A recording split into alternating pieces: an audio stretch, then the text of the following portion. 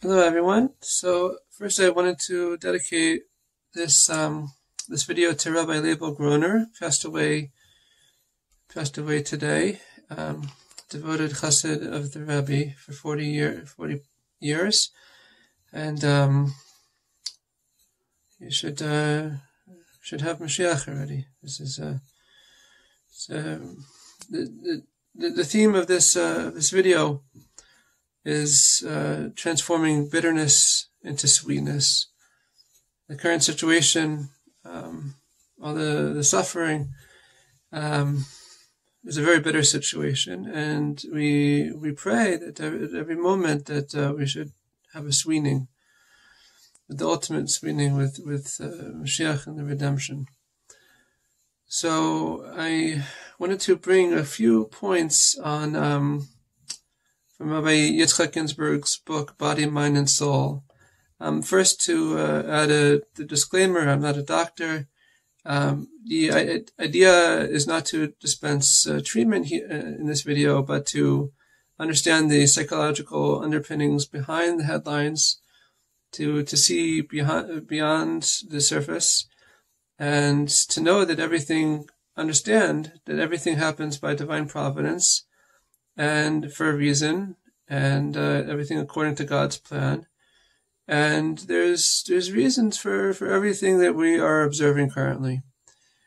So specifically in this video, I want to discuss the psychology behind the reaction to the use of immunosuppressive drug is related to COVID-19. And it's in the news, right? Hydrochloroquine, chloroquine. Again, the idea I'm trying to do is to abstract it, to understand according to Torah, according to the inner dimension of Torah, what's going on. So there's actually a great deal discussed that's related to our present discussion, our present situation that we find ourselves in. It's not explicit in this book, but there's a lot of gems that are hidden gems from this book published in 2004. One of them relates to the law of similars.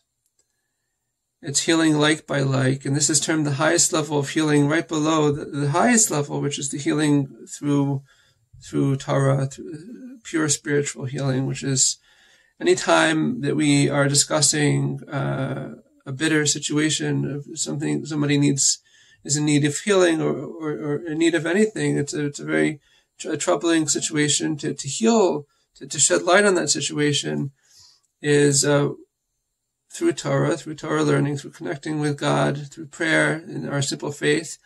And specifically right now, we're discussing a means to rectifying the situation. So I discussed in previous videos how the Kabbalah, the spiritual side of respiratory illnesses and the treatment for respiratory illnesses. Again, this is based on various even recent teachings and responses of Rabbi Ginsburg, because many people are asking questions and what can they do? Advice, spiritual advice, and so that's I referenced that in other videos. So again, in this video, I wanted to hone in on immunosuppressive drugs, the use of them as possibly a way to alleviate some of the symptoms of COVID-19, of coronaviruses in general. And also, interestingly enough, that in this book, there's a whole chapter on lupus. So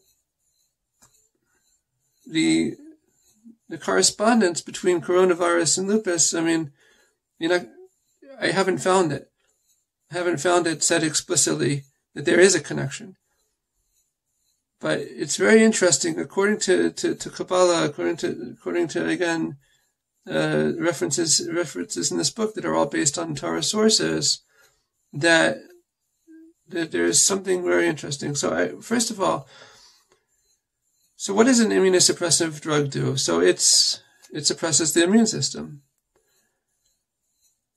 And this is helpful if the immune system is overreactive in a way that is not being helpful, right? So let me just go to the lupus section of the book.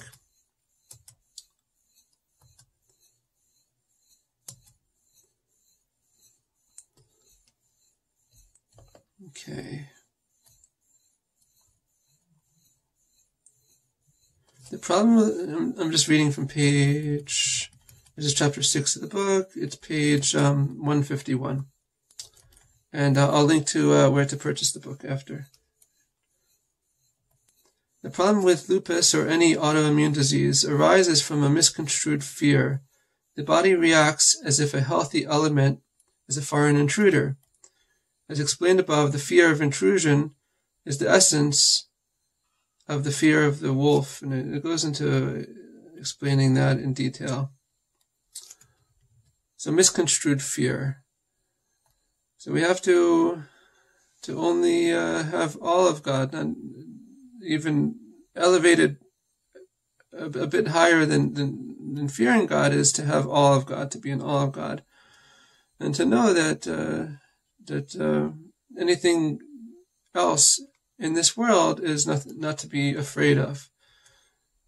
We'd have to strengthen our faith and trust in God.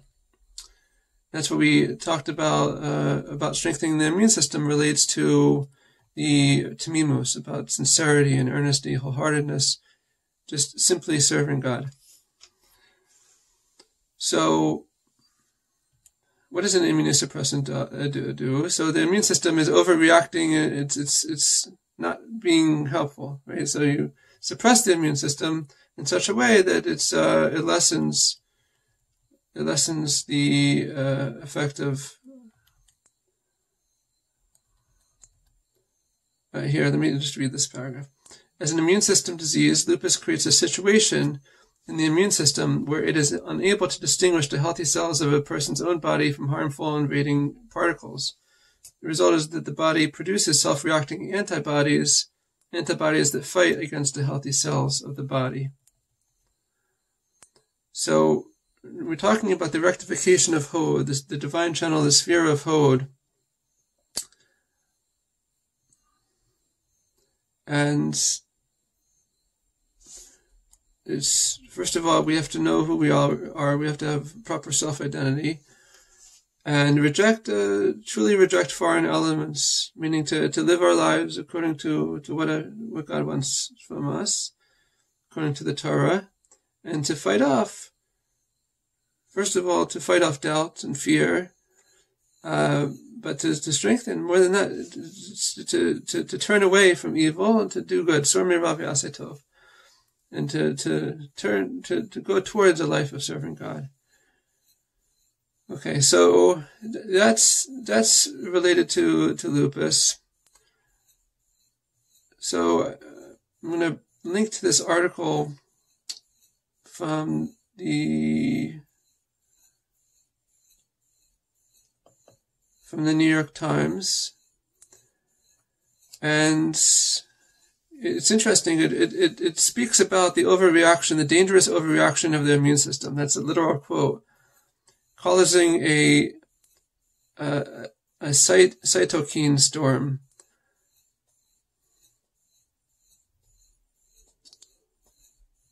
So it's interesting because you could look at I'm not going to try to explain it. It's this very nice article about how this leads to otherwise healthy people, perhaps in previous viruses becoming ill and, God forbid, passing away due to these cytokine storms. They overtake people of any age, but some scientists believe they may explain why healthy people died during the 1918 pandemic and more recently during the SARS, MERS, and H1N1 epidemics. So So here we have an overreaction of the immune system. And we have an immunosuppressant called hydrochloroquine. Now, in Dr. Zelenko's cocktail with zinc, so the interaction with zinc and hydrochloroquine is well known. This is a link to this study from NIH, National Institutes of Health, and it says that chloroquine is a zinc ionophore, which means it helps it to enter the cell. Again, I'm not an expert in this, but that's... So on the surface, maybe it's just that the chloroquine and hydrochloroquine are it's an ionophore for zinc, and so it helps it enter, and the zinc helps stop the proliferation of viruses, and then it helps to enable the immune system to do its job. So this is one reading of it, but according to if there is a relationship, and it's not just random that it's the same thing that's used for both lupus and coronavirus, this is a potential correspondence between the two. Are these cytokine storms? Okay, so now back to the spiritual Kabbalah of this. Is it what's the inner meaning? Like people ask, why is this happening? What's going on? What can we learn from this, and how can we stop it? On a spiritual side, what does God want from us? So the first thing we said is to fear God alone, but that shouldn't be like fearing. It should be just to be in awe of God alone, and anything also to turn away from evil. To fear something besides God is also like evil. Like we should only see good, and pursue good, which is fulfilling our mission, our purpose in life, which is what God wants from us here in this world. There's also, it's interesting that here it talks about lupus as being a collagen disease. This is on page 154. And I'm just going to read this. It's very interesting because psychologically, this is what we're experiencing now, which is also another possible indication that there may be something to these, some issue with the overreaction of the immune system in coronavirus. Again, possibly because, anyway, let me read here. When lupus afflicts the connective tissue in the body, the result can be sore joints, a symptom of arthritis. This also parallels problems of the psyche, as in psychological disorders relating to disconnection, of feeling disconnected or alienated from God or from other people. So right now, what does everyone say? Stay at home together.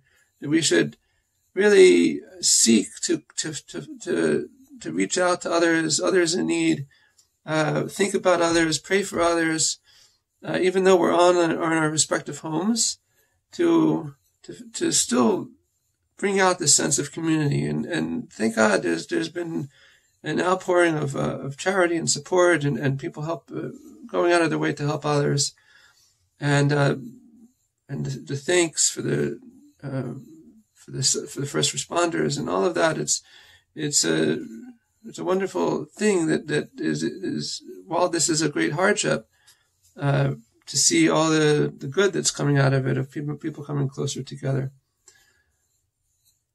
In the terminology of Kabbalah, the root of the problem lies in how one understands the doctrine of the Tzimtzum, or divine contraction in the creative process. Tzimtzum refers to God's apparent withdrawal of his infinite light in order to create finite reality. If one understands this to be literal, that God is not to be found in reality, then one will feel disconnected from God. In lupus, this phenomenon shows up in the body as empty space between cells and tissue that are lacking connection. When the body interprets this emptiness as literal, experiencing the distance between the disparate joints of the body, pain and soreness will ensue. So again, psychologically, I'm not saying physiologically, psychologically, we are seeking to realize that God is in every place, at every moment, and we're all together in this. We're connected. So this is a way to rectify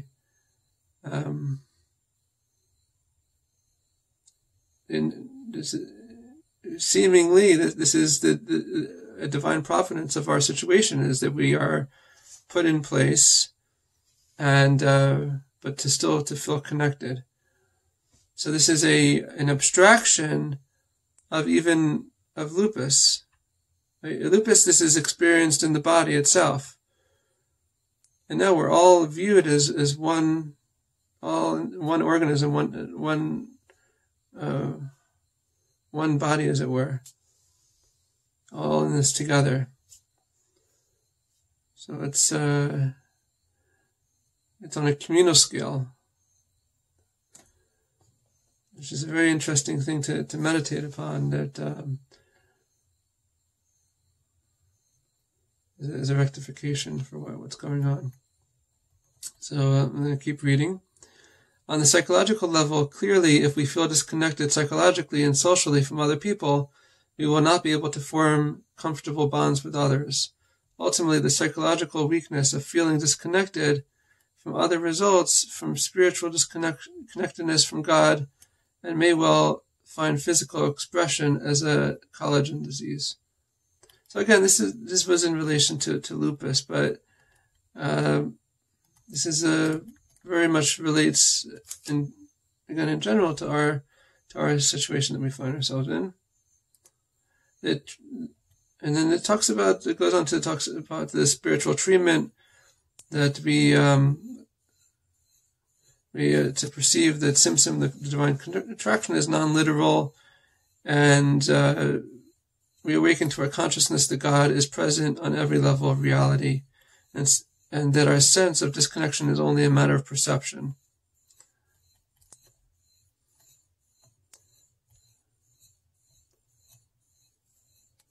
So I encourage you to pick up that book. I think I'm going to end here.